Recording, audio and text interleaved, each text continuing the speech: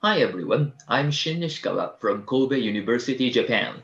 Today I would like to talk about the vocabulary used in speeches by L2 English learners in Asia. So this is the background of today's study.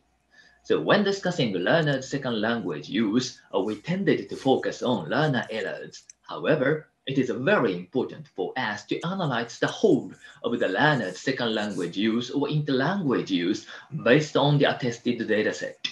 In this sense, learner corpora can be a really important basis for the interlanguage analysis. And then in the field of LCR or learner corpus research, we already have a good learner corpora. So one is GECO. This is a collection of learner essays. And then the other one is the Lindsay. This is a collection of learner speeches in the interview sessions. And then both of these two learner corpora were compiled at a university in Belgium. These are very good corpora. However, they focused on the learners in Europe. Then one question comes up. How about the situation surrounding the learners in Asia? That's why the author I have compiled the corpus called JICNEL. It stands for the International Corpus Network of Asian Learners of English. Now, it is one of the world's largest learner corpora focusing on Asian learners. It comprises four modules: a written essay, edited essays, spoken monologue, and then the spoken dialogue. And then in this study, we will use the fourth one, the spoken dialogue interview corpus. The number of the participants is 425. They come from EFL regions, including China, Indonesia, Japan, Korea, Thailand, and Taiwan, and then from ESL regions, Hong Kong, Malaysia, Pakistan, and then the Philippines. And then some come from the English speaking countries, such as Australia, UK, and USA. So, in this interview, there were 11 kinds of tasks that they can be classified into three major task types. The first one is conversation, and then the second one is role play, RP, and then the third one is picture description. And then as you clearly see, so the first one and then the second one, they are the dialogues, and then the last one is a monologue. So you are given the various kinds of questions or prompts, and then you are required to answer them. So in Nishikawa 2020, I compared the speed fluency of the learners in different regions. As you clearly see here, so we have realized that the learners' speed fluency drastically changes according to the learners' regions, and then at the same time, the type of the speech tasks. Then, how about the vocabulary use? So do we see any difference in the vocabulary according to the learner's L1's regions or learner's second language fluency? And then which of the factor one and then the factor two is the stronger, factor to influence to decide the learner's vocabulary choice. And then that's the relation change according to the task types. So now let me talk about the research design. Our aim is to examine the difference in vocabulary used in two kinds of dialogue tasks, so conversation and then the role play by Asian learners with different backgrounds. And then the research question one is, which of the region and proficiency influences Asian learners' vocabulary choice more strongly? And then the research question two is, what key words characterizes native speakers and then Asian learners? So, in this study, we used Jikuneo's spoken dialogue interview, corpus, as I said you before, but we paid attention only to the learners coming from the EFL countries, such as China, Indonesia, Japan, Korea, Thailand, and Taiwan. And then we focused just only on the two kinds of dialogue tasks, conversation, and then the role play. We did not use the data from the picture description section. And then we used only the data with three participants or more. So it means that we analyzed 42 data sets in total. So 20 learner groups plus one native speakers, and then we have two task types, so 42 in total.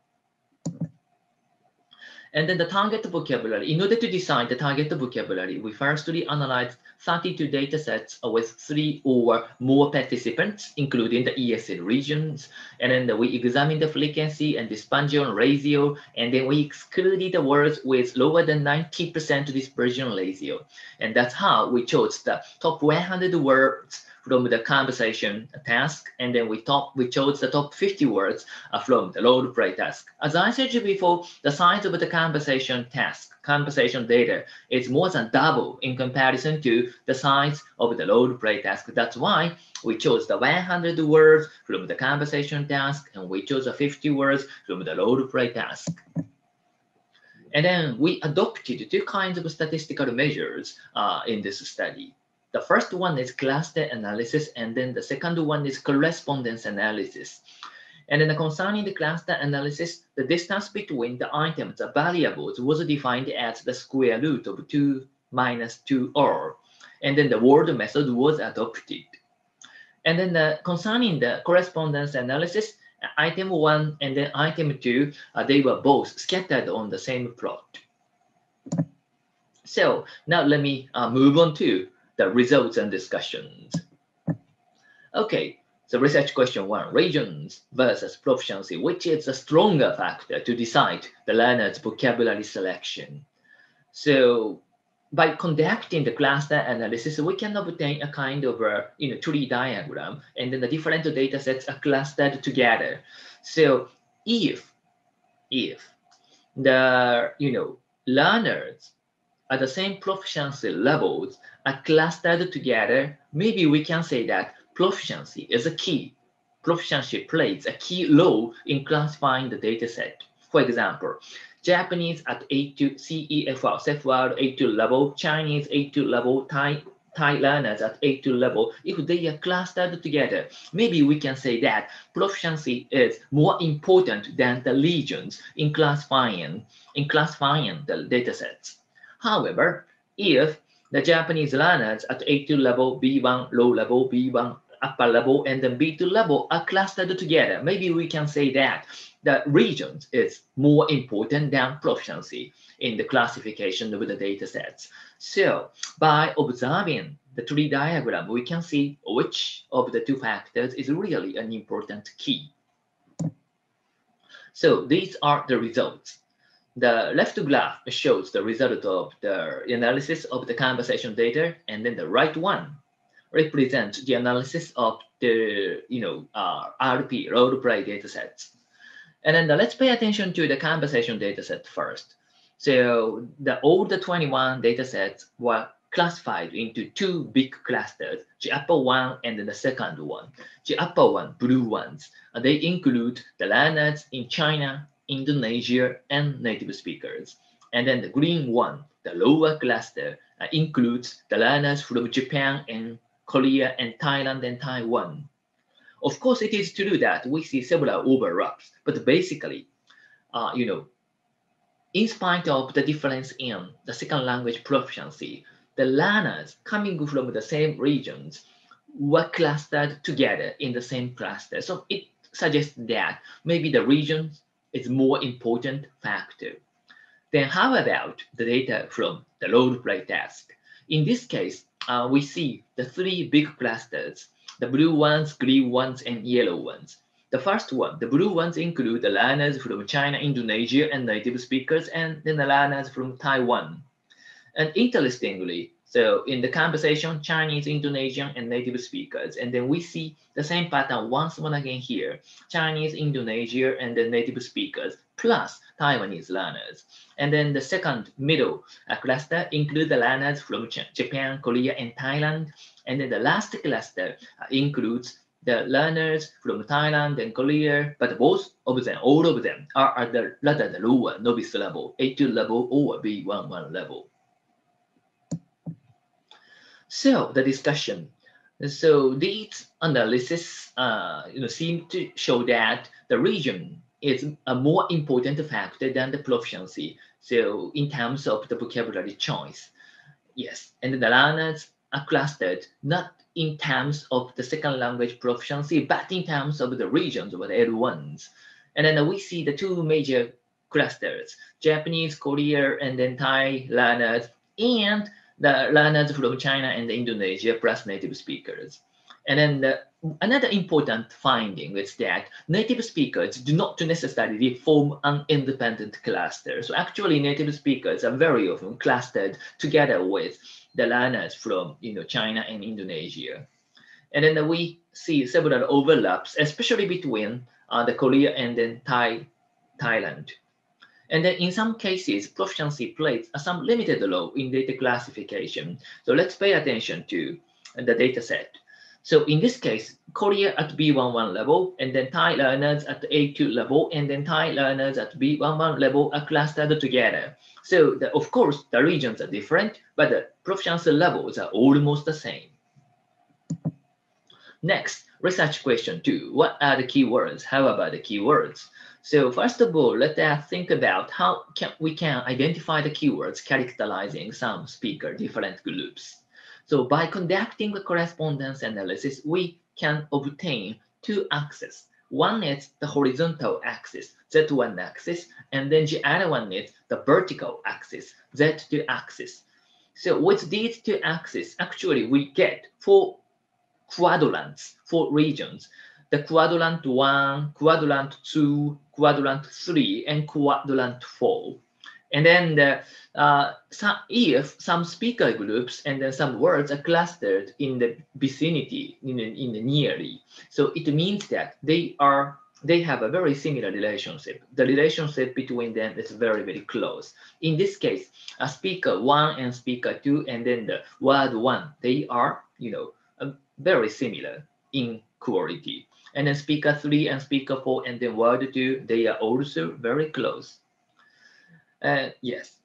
And then as I said you before, there are four quadrants from 1 to 4, but the middle region, the central region, is a kind of a neutral region. So this particular region does not show any strong, character or feature.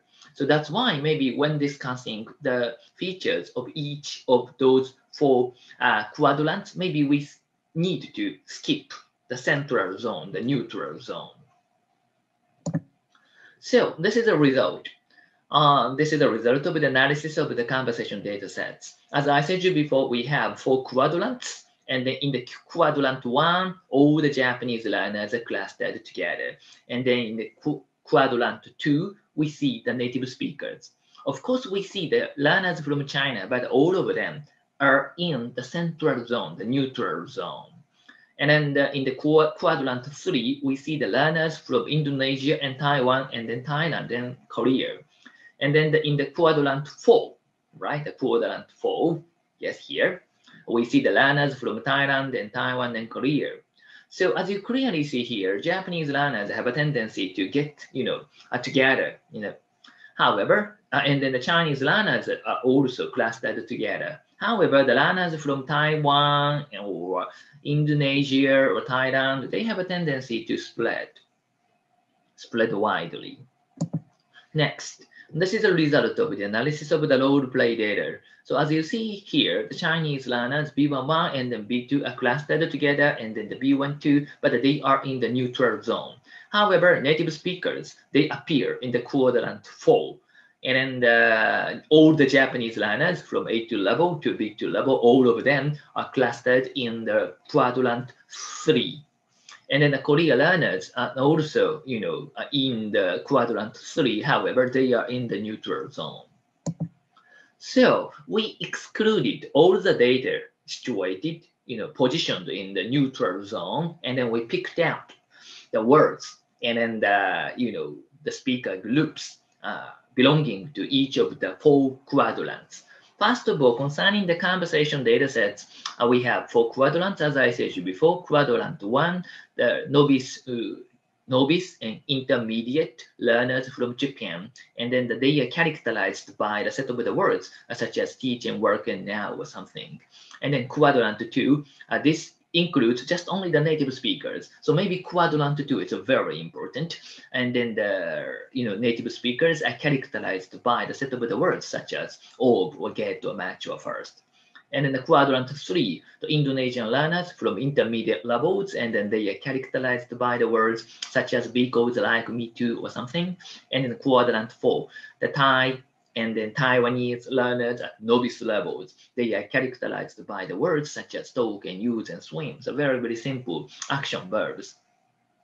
And then concerning the role play data, so we have 4 quadrants, and then the important thing is that quadrant for native speakers. So here we have the words with, or, and meal, or a, or of, or job. And then the Japanese learners, once again, are clustered together in spite of the difference in the second language proficiency. And then Indonesian learners are also clustered together in spite of the difference in the proficiency. So now let us focus on the keywords, characterizing native speakers in the conversation tasks. So the left, figure, left table shows the very high frequent 2 or 3 grams used by the native speakers, and then the right one represents the same data set for the non-native speakers. So as you clearly see here that, so the native speakers use the of in the, construction such as sort of, out of, a part of, in terms of, a bit of. However, these combinations, these collocations never appear in for the non-native speakers. So maybe, so this is one of the differences between the native speakers and non-native speakers in using the keyword of. So how about with? This is the number one keyword characterizing the English native speakers role play, speeches. So the top 15 words, top 15 bigrams and trigrams are shown here. So as you clearly see here, end with, back with, happy with, and me with, there with, up with, work with. These combinations, these collocations are used only by the native speakers, not by non-native speakers. Yes, we see the difference once again here. So now let me summarize today's discussion. So our research question 1 that is, which of the region and proficiency influences Asian learners' vocabulary choice more strongly? The answer is maybe region. Especially learners in Japan and Indonesia tend to be clustered together in spite of the difference in L2 proficiency. However, in some cases, proficiency may play some limited role in data classification. For example, novice learners in Thailand and Korea tend to be clustered together. And then our research question 2, that is, what keywords characterize native speakers and Asia learners? So the native speakers keywords are classified into, 1, 2, 3, 4, 5 types. The prepositions such as of, after, with, and conjunctions such as and then articles up and the. And then intensifiers all, to, first, most, and much, and then basic verbs such as get and see. In other words, the non-native speakers are characterized by underuse of these words. So future plan. So of course we need to analyze longer anagrams. In this study, we analyze just only the bigrams and trigrams, but maybe we need to pay attention to a longer construction. And we also need to pay attention to the word difficulty level. So maybe we can use 2 measures here, word length, right? Shorter word and longer word, or the familiarity level. And then the quantitative analysis is also important. And then finally, we need to think about how to apply our findings for the pedagogical purposes. How can we teach the speaking to the students, especially the Asian students, in a more effective way? That's all. Thank you very much for your attention. Thank you so much. This was really interesting study, and I've been always fascinated with trying to validate our findings in a way that we can reach more informed decisions about our practice, our teaching practice. And of course, I'm sure everybody attending would see the prospects of copying the same study, maybe in our region, in the Gulf region, maybe, and see how our results would match. So thank you so much. Thank you very much. Thank you. So again, I would like to remind everybody that please use our hashtag for the conference so we can get better visibility about these excellent topics that we are having. And if you have any questions, again, I would encourage you to use the Q&A part where you can post questions for our esteemed panelists. So let me now announce our coming session, which is Khatma Al-Anzi and Muhammad Al-Anzi from Taif University and Imam Muhammad bin Saud Islamic University. Both are from Saudi Arabia, and their talk is about language assessment, washback effect on teaching and learning at high schools in Saudi Arabia. Go ahead, please. Good morning, everyone. Hello. Yes, good morning. We can hear you. Okay. I'm going to present my paper with my name is Khatma Al-Anzi. I'm from Taif University. I'm going to present my paper with my colleague Muhammad Al-Anzi. It's generally about language testing and how standardized exam affect on language teaching and learning. And specifically, the title of our paper is Washback Effects of General Aptitude Test on Teaching and Learning of Arabic Language in Saudi Arabia. And we'll start with introduction and giving a briefly background of the topic, and then we'll explain the aim of the study and how the data collected and analyzed. And later on, we'll present the findings and finally conclude with some recommendations and suggestions. In countries with centralized education systems, national tests are used as primary devices for making changes in the education system. And the result of these high-stakes tests can be used as an engine to introduce desirable change in teaching and learning around the world. They also can be used to support curriculum innovation. There's a natural to adjust their classroom activities to the demand of the test, especially when the test is very important to the future of the students. And this shows that the standardized tests have a powerful effect, and this effect can be referred to as washback. So let's move on to understand what does the concept washback mean. Washback is referred to as the influence of testing on language, on language and learning, and it's used interchangeably as impact or backwash. It's argued that the standardized tests have a powerful influence, and this influence can be positive or negative. The positive influence or washback occurs when teaching the curriculum becomes the same as teaching to the test. And negative influence occurs when there is mismatch between the stated goal of instruction and the focus of assessment. Sorry. In this regard, Alderson and Wall, 1993, hypothesis 15 hypotheses related to washback and language learning and teaching. And I listed a few of them that are relevant to our study here.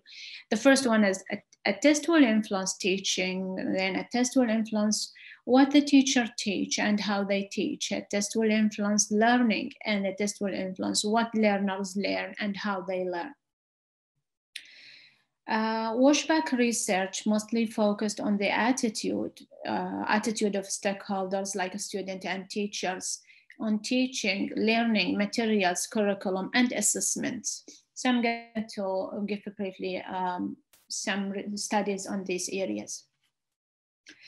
Research on washback and teaching mostly focused on teachers' attitude and teaching methods, and they found that there is a positive and negative influence of the standardized test.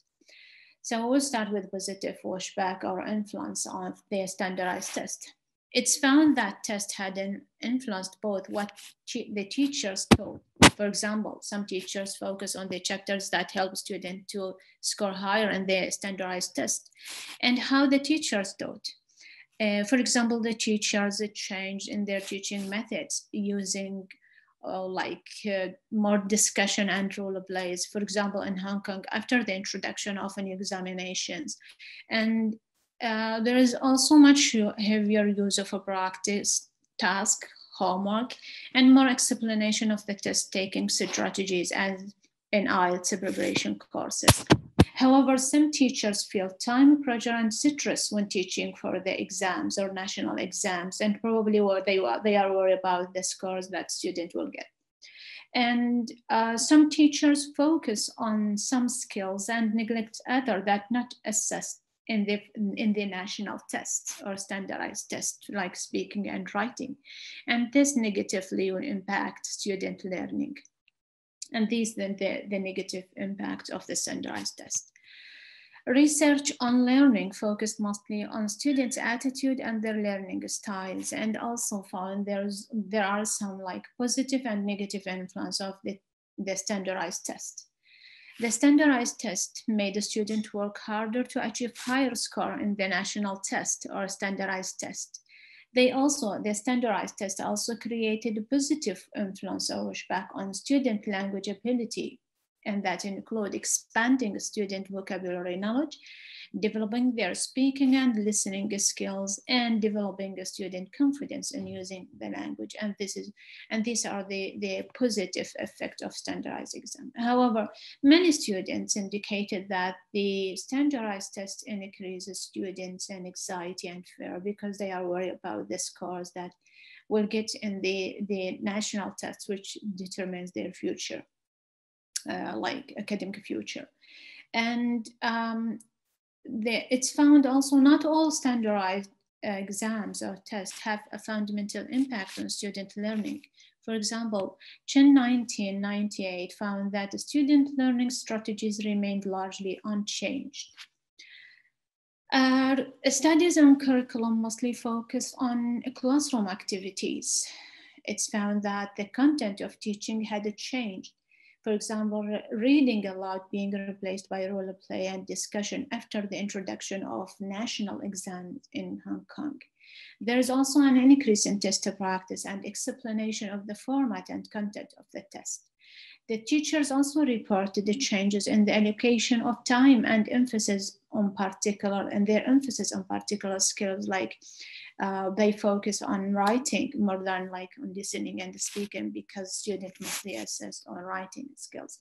However, there was a narrowing in the curriculum. For example, related to writing, the teachers focus on writing genre that being assessed in the national exams.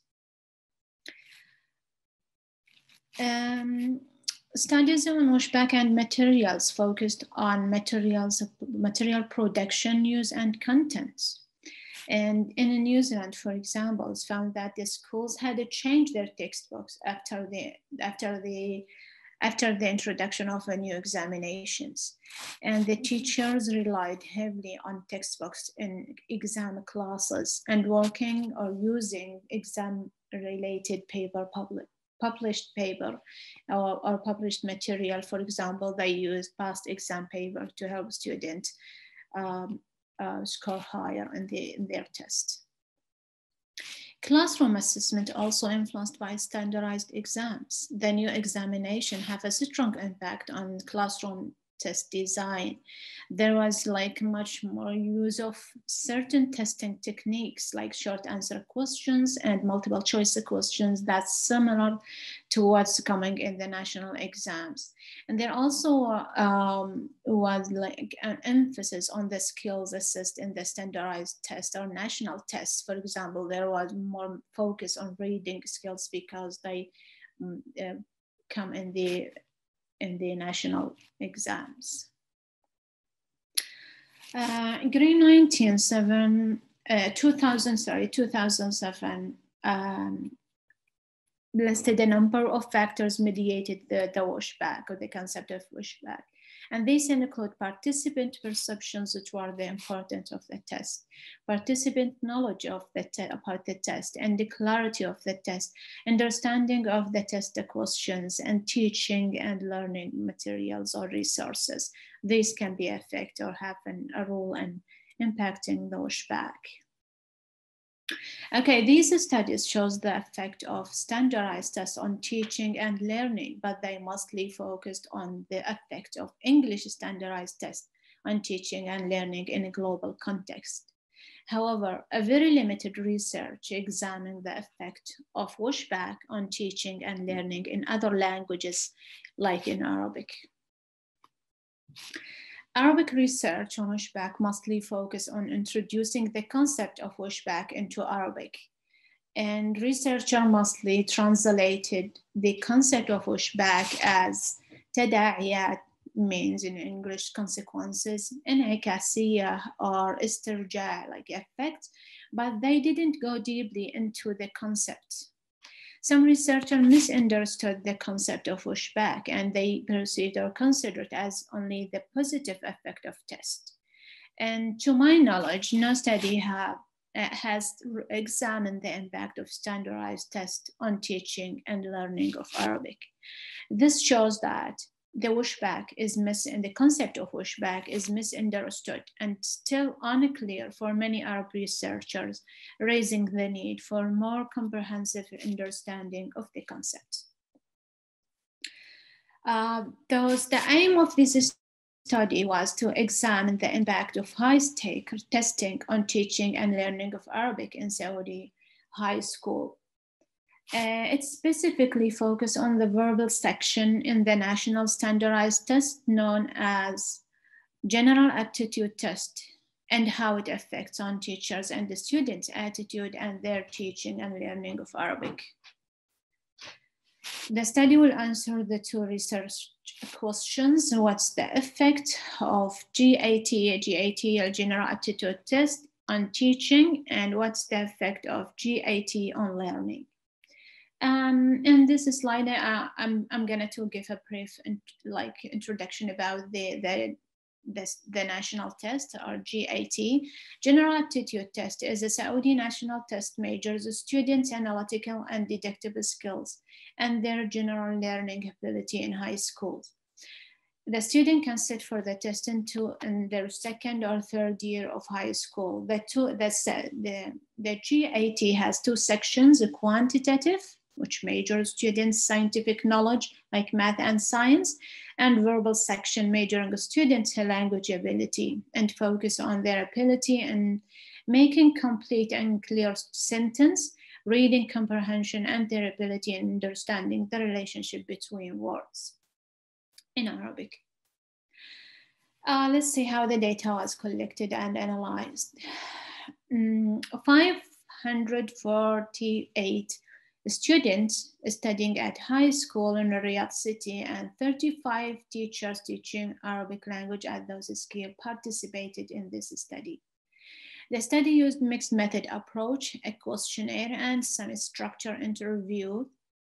The questionnaire was analyzed quantitatively using SPSS, and the interviews were analyzed qualitatively using thematic analysis.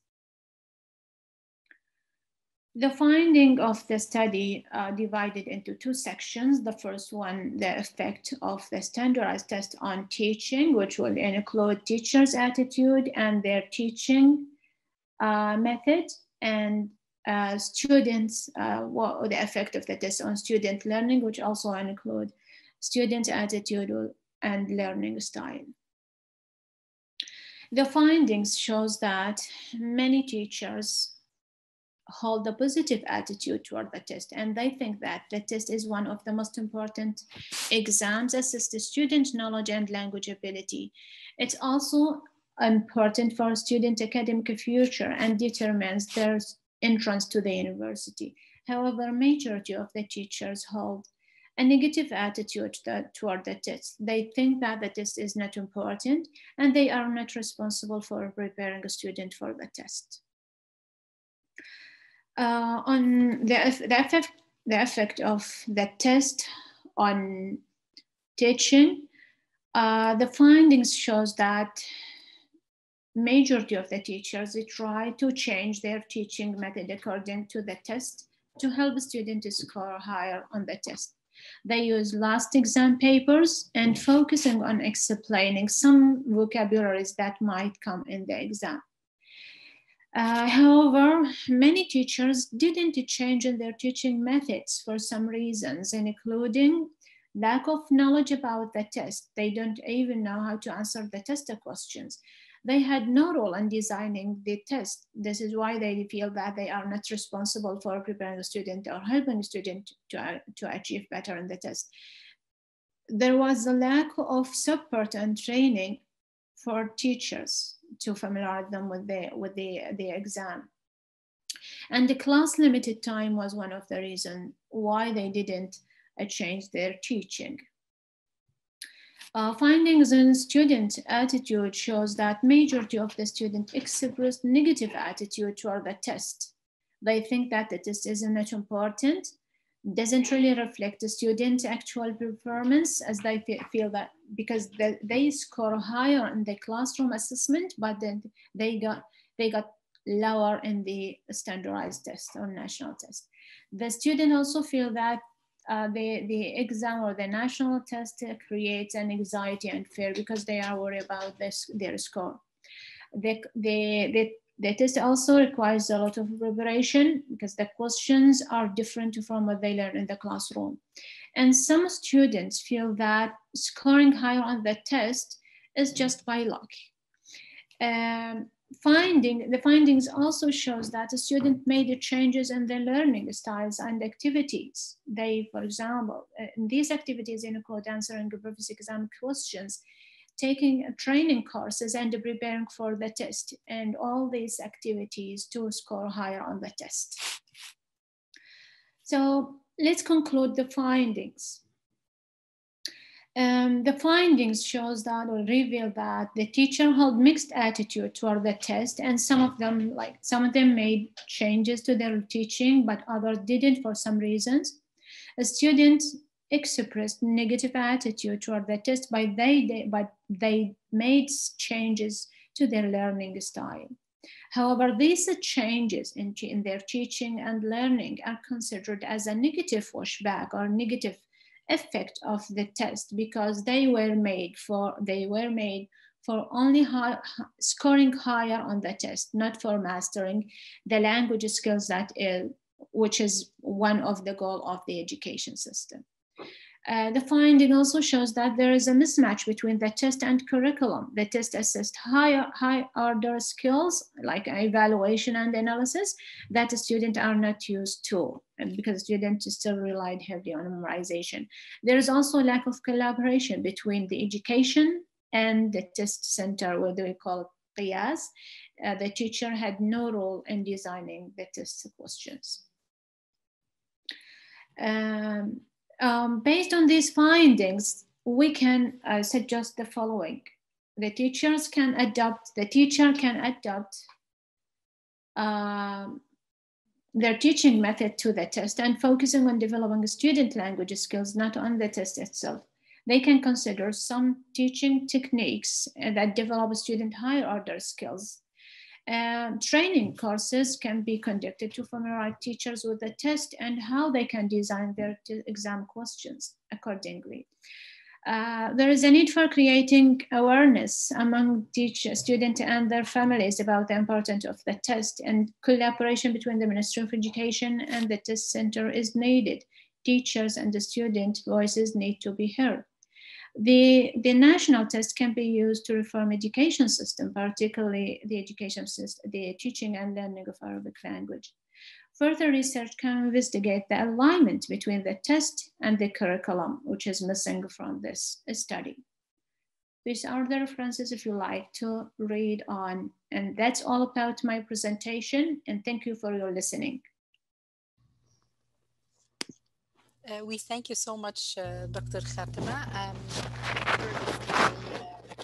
Voice is clear. This was a very interesting topic for discussion.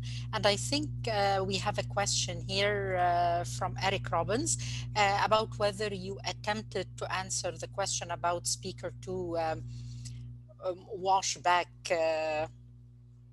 and how was this point determined about the answer to the question? Sorry, I don't get what you mean. It's speaker 2, topic washback, mentioned that the teachers could not answer the questions. I'm wondering, did the teachers actually admit not being able to answer the questions themselves? And how was this point determined? So can you please elaborate on... you mean regarding the findings of... I assume, yes. The findings on the teachers? Mm-hmm. Shall I go back to the slides and explain it?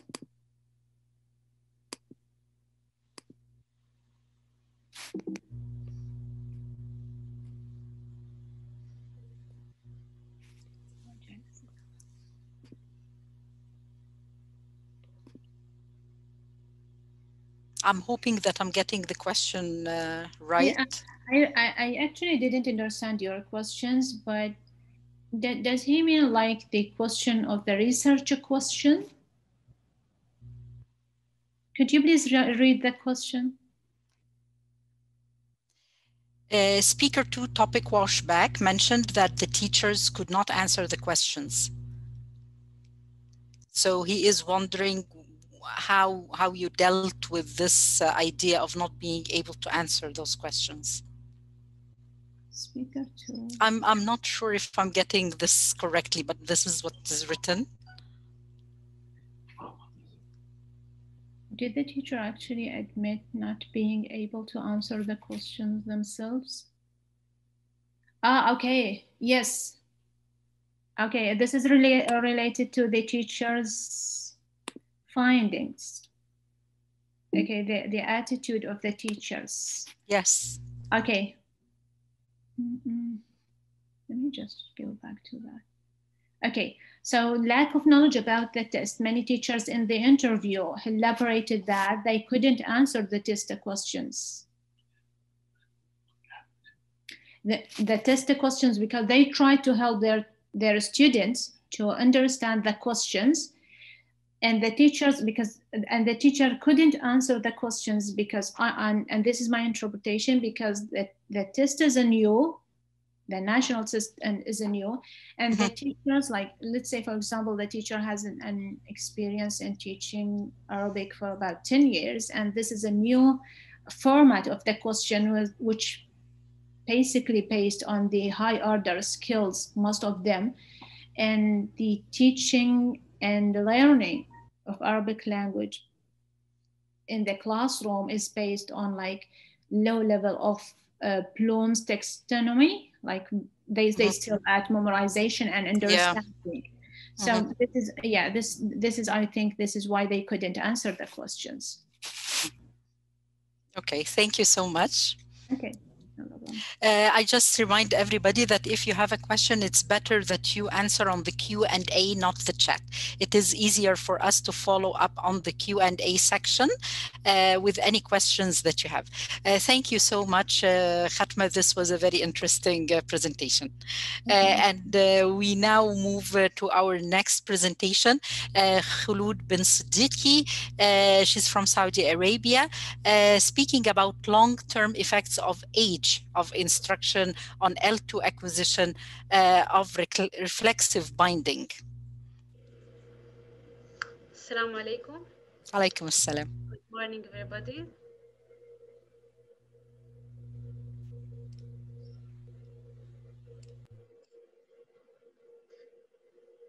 Can you see my presentation?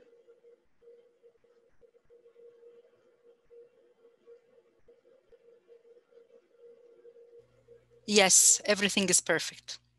Thank you so much. I'm extremely excited to present my research in front of such specialist audience. Thank you so much for the Applied Linguistics Lab for their well-noticed efforts. Also, I would like to express my deep sense of gratitude for the University of King Sultan for giving me the opportunity in this international event. And thank you for you all for your interest in attending my slot. I would happily welcome you heartedly. As you can see, the title of my research is Long-Term Effects of Age of Instruction on L2 Acquisition of Reflexive Binding. My name is Khulud bin Siddiq. At first, we'll highlight the following keywords: long-term effects of age. So we will discuss the age factor and instruction, which is the learning context, and reflexive binding, which is the tested language property. The study is mainly about the role of age, so can we generalize the widespread notion of the early the better into the case of foreign language learning? Let's take a brief overview on the literature of age in second language acquisition research. The younger the better for successful language proficiency has been well documented. A wide body of research has found an advantage for early age, such as the work of Johansson and Hubert, Hilsenstein, and Abrahamson. In consensus, their findings confirmed that the L2 performance of younger learners is better than their older counterparts. The line of research was conducted on naturalistic settings. In other words, language is learned without direct instruction. It usually occurs in the circumstances of full immersion, just like the case of immigrants. A question to be raised whether this finding is applicable to learning English at schools. Therefore, many researchers such as Gardia Mayo and Gardia Locombre, Carmen Mu's work, aim to validate this finding in the context of instruction. It tested the learners within the program of foreign language in elementary school. They found that no significant advantage exists for younger L2 learners. These studies were widely criticized for testing a mix of young and old learners in the same classrooms, which allowed the older learners' cognitive development to appear as a confounding factor.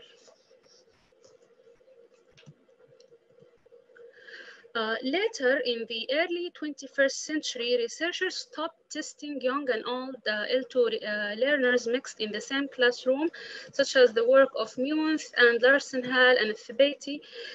Instead, learners were tested at the same age at the time of testing, in the long term, after they received comparable amounts of age.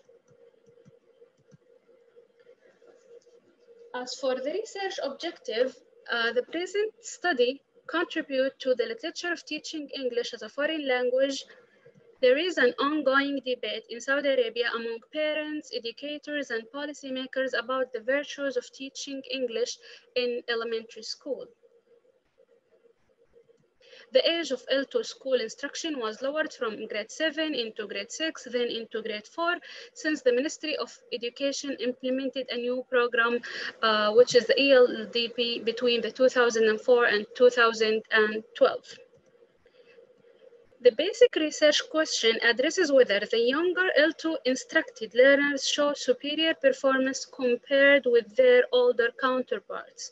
So the research question was formulated as follows: is there a significant long-term effect of age on the onset of L2 instruction on learners' performance of reflexive binding interpretation? The study sample consisted of 24 Saudi Arabian female learners of English as a foreign language in Saudi Arabia. They were all college level, at college level. They started learning English at schools within the same system of instruction, yet at different grade levels, at grade 4, others at grade 6 or grade 7.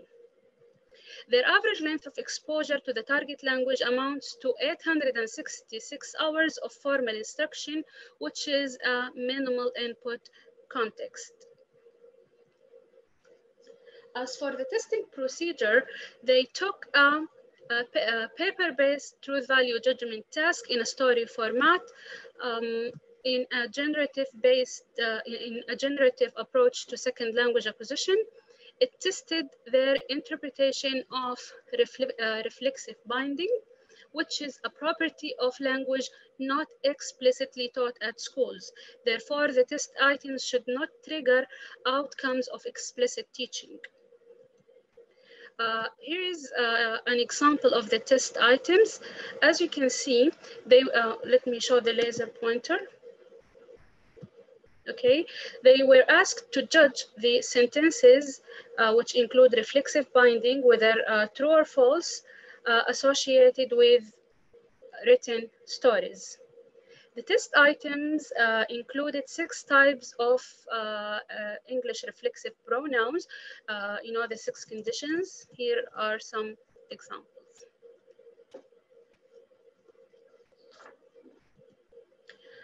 Moving on to the analysis, it was based on descriptive and inferential statistics of mean accuracy. As for the between group differences, one way ANOVA provided statistics of each group's performance across the test items. As illustrated on the chart, the 3 groups showed, performance differences. So we need to test whether these differences are statistically significant or not. The youngest group showed superior performance.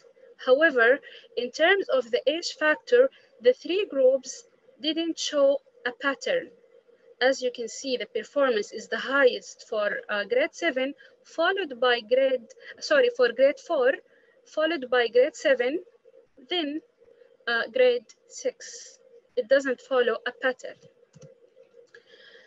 Then the next chart illustrates the overall performance of the 3 groups across the 6 conditions of reflexive binding. As I say, this is the first condition, and here is the performance of grade 4, grade 6, and grade 7, and here are the rest of the 6 conditions.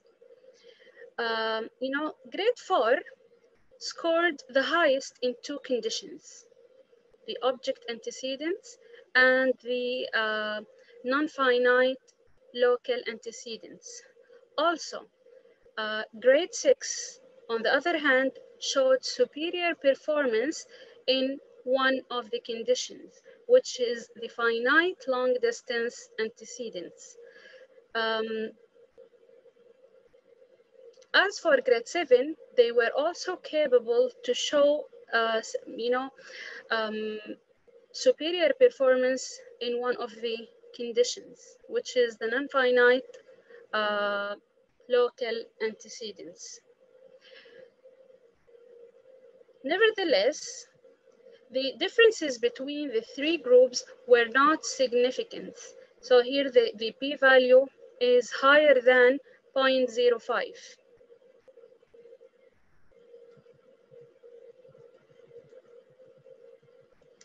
Okay, moving on to the next slide, the within group differences were compared via repeated measures in pair t-test procedures. All possible permutations of the 6 conditions were obtained. I know it looks a bit complicated. Anyway, we will discuss them in the following slide. The goal is to find whether any of these conditions is more likely to raise within group differences.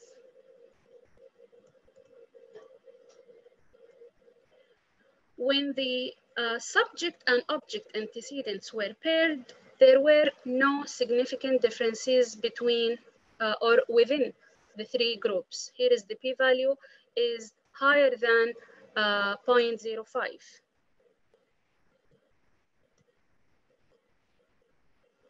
Here we can see that the subject antecedent didn't show any significant differences, while the object antecedent raised significant difference only within grade 4 and grade 6.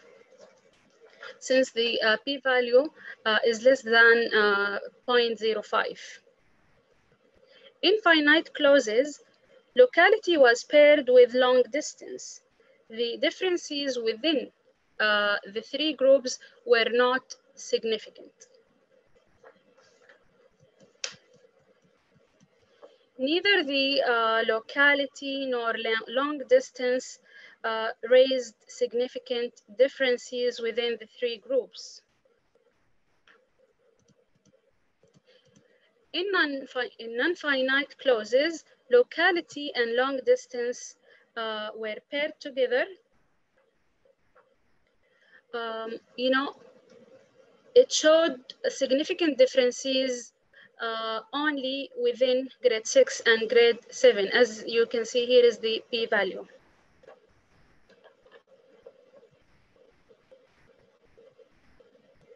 As for locality, when it was paired for correct and incorrect responses of locality, it raised significant differences among grade 4 and grade 7.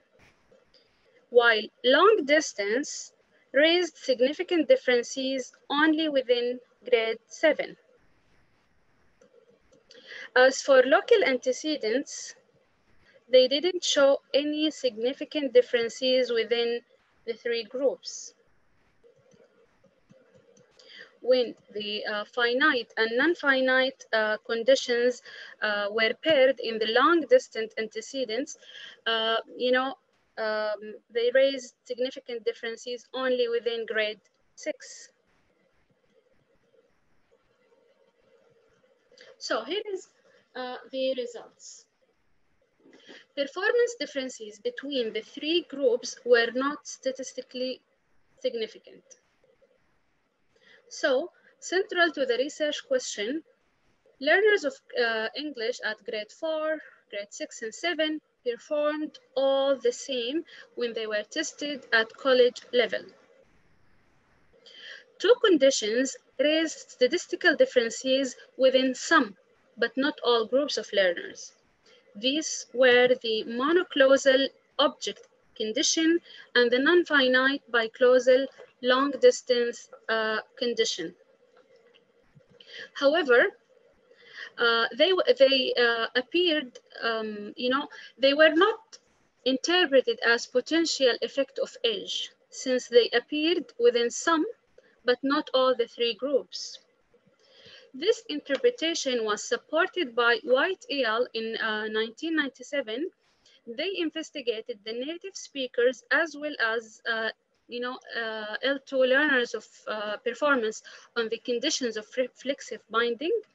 Both native speakers and L2 learners faced ambiguity of interpretation in the same two conditions mentioned above. So there were methodological difficulties in testing these two conditions.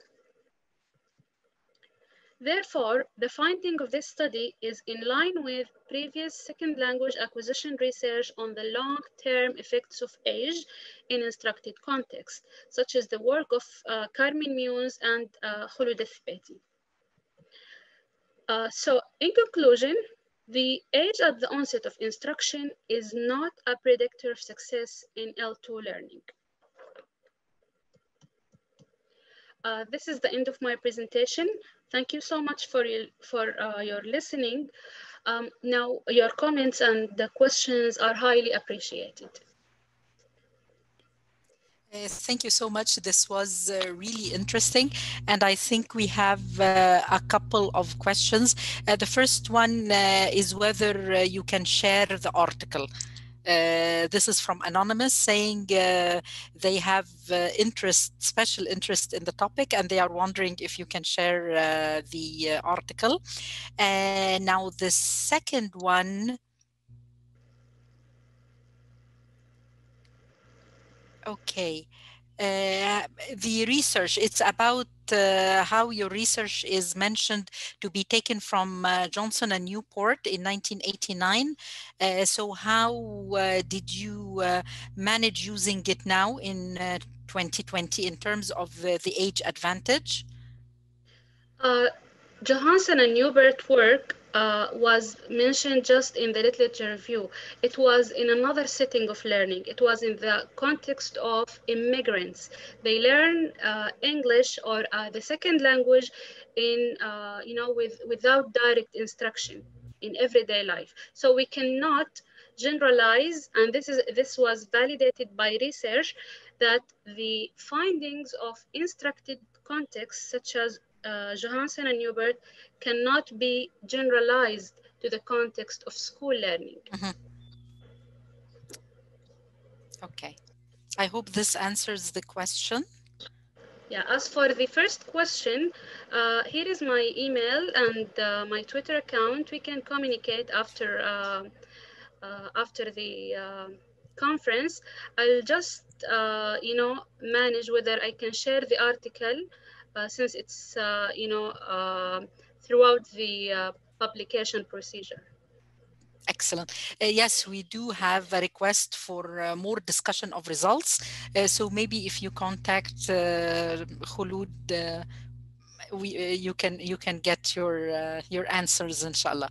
So thank you so much for your presentation, and thank you for You're being welcome. with us and thank today. you for everybody for listening.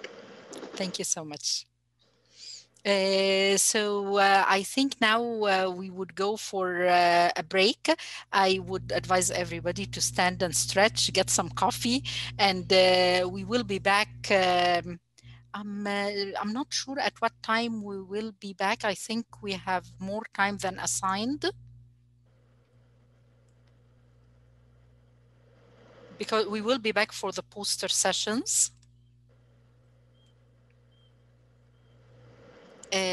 12, I think 1:15.